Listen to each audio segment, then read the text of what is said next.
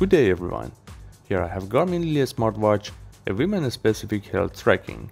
It's more stylish and classic compared to other Garmin smartwatches for ladies, which is designed by women for women.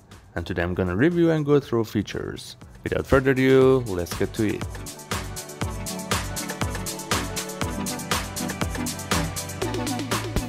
The watch has two versions, classic and sport. In here I have the classic version, which has a steel dark bronze bezel with Palma case and Italian leather band. It costs USD 249.99. However, the sport version comes with silicone band and aluminum hardware, which costs USD 199.99. The main price difference is due to leather band, although there are some pattern differences as well.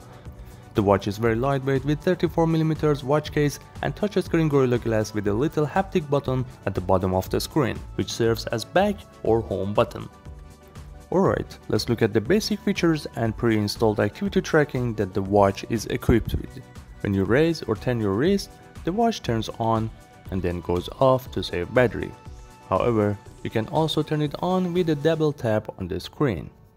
To navigate around the watch, you can use touchscreen or the haptic button at the bottom of the screen, which I would refer it as on the screen button henceforth.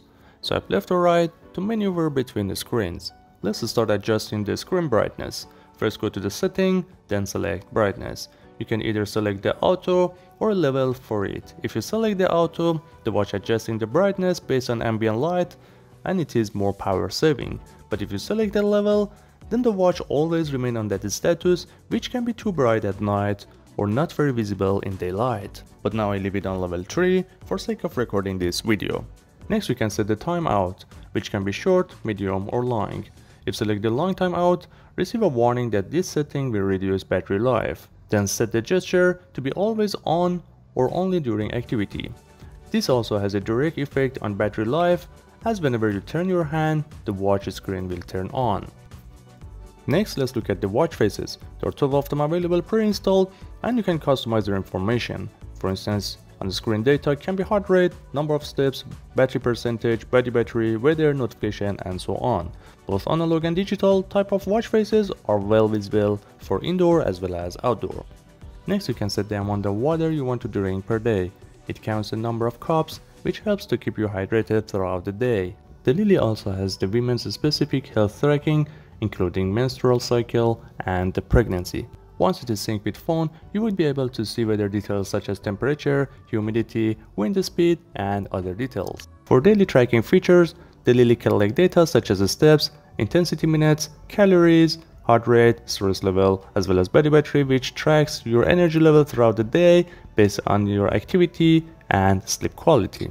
As for heart rate tracking, you will be able to see the past 4 hours variation, but on the phone, complete data history is available. As for body battery, the last 8 hours would be available on the watch, but again, the whole data history is available on the Garmin Connect app. As for number of steps, intensity minutes, and burned calories, the past 7 days data can be seen on the watch. One of the cool features of the main screen is that you can tap on it and check all the daily tracking data without changing the screen. As a sport watch, it has a pretty good selection of sport profiles to select from, including walking, running, a generic cardio profile, strength training, elliptical, pool swimming, as well as cycling. You can also access to more sport profiles via Garmin Connect app.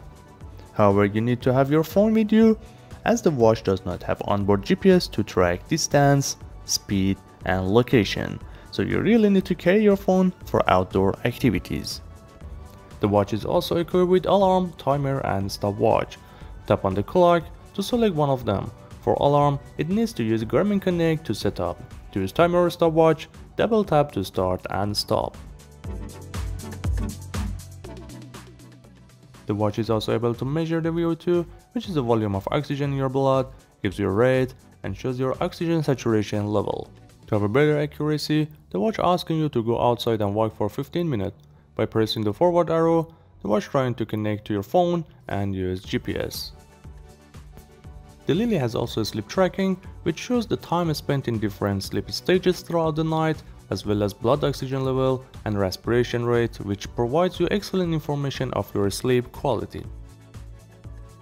In summary, the watch is equipped with all necessary health monitoring and activity tracking widgets, with about 5 days battery life. It has excellent build quality and classic design for ladies who wants a watch with the smart features and also suitable for professional setting in everyday life basically.